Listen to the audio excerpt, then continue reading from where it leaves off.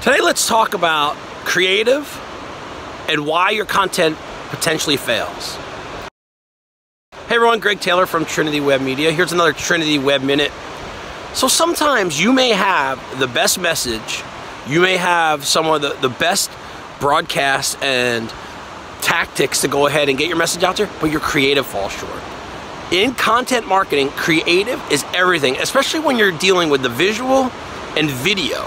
So make sure that your pieces are edited properly. Make sure that it's compelling. Make sure you use imagery that resonates and compels and ties into your audience, into what's important to them.